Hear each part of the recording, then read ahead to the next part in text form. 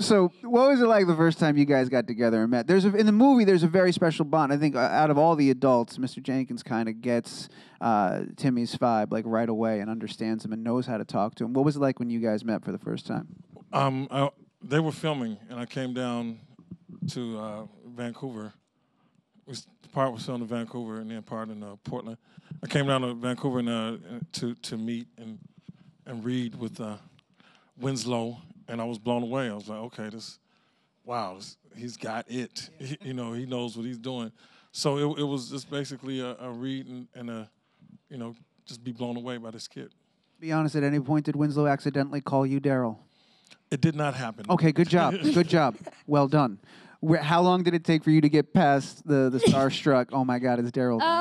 Was that fast? You good with that? It was kind of fast, yeah. I mean, after I had met him, it was like, I kind of felt like he's just such a cool guy to be around. So it was just, it was kind of just normal, And I remember we were like by this fence in that one scene, and you were like singing, and then I was beatboxing. Oh, yeah. That was so fun.